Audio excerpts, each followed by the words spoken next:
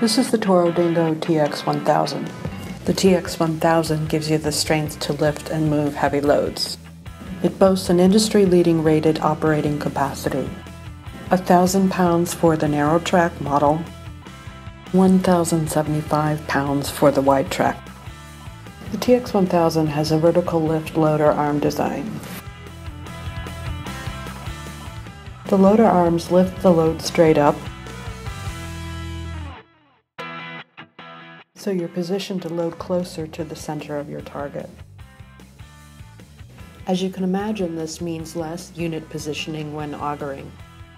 This model has an 81-inch hinge pin height, which is what you need when dumping into 30-yard dumpsters, or over the side of a 1-ton truck.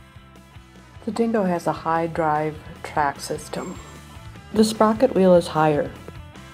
A bigger sprocket wheel means more engagement with the tracks. Large rocks are less likely to get caught up in them. All these things contribute to less wear on the track. The TX1000 Dingo traction controls are uncommonly good. They're intuitive and easy to use. The platform is spring-loaded.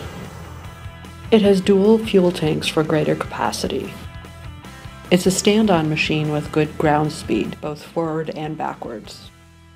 Move quickly when using pallet forks or doing bucket work. There's easy access for routine maintenance.